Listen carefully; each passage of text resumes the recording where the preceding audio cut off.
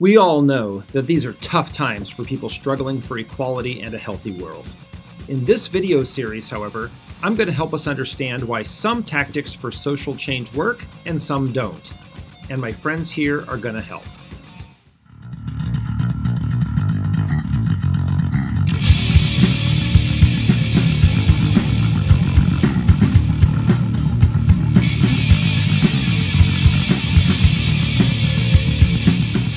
Many of us look at the world and we see rising income inequality, we see rampant racial and gender discrimination, we see catastrophically inept government responses to health crises, we see the inhumane treatment of the vulnerable, and we are seeing dangerous levels of human alteration to the world's landscapes, oceans, and atmosphere.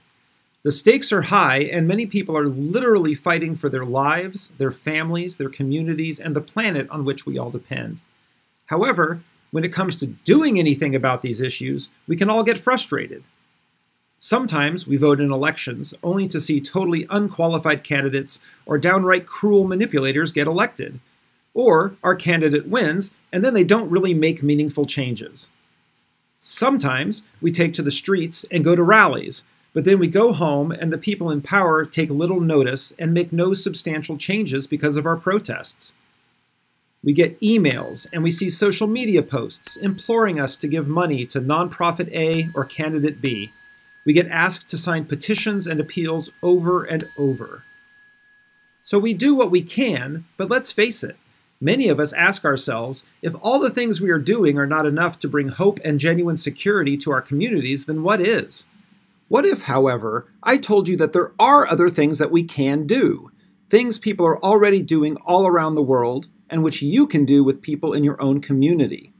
There are strategies which I refer to as replacing the state. What, however, does this mean?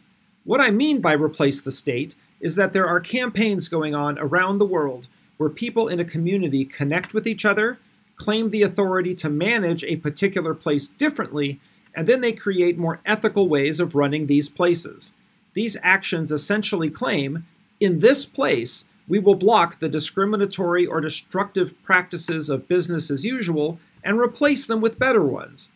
Rather than demanding that a government or powerful corporation change their policies or behavior, movements are taking over the day-to-day management of the places they call home.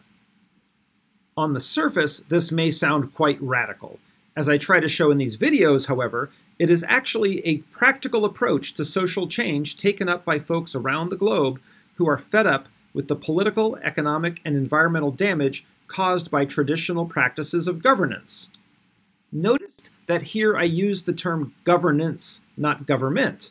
What this emphasizes is that governance is just the rules governing what goes on in a place. The actors who are in charge of that may not necessarily be the government. It could be a company, a church, an indigenous community, an NGO, or some other institution.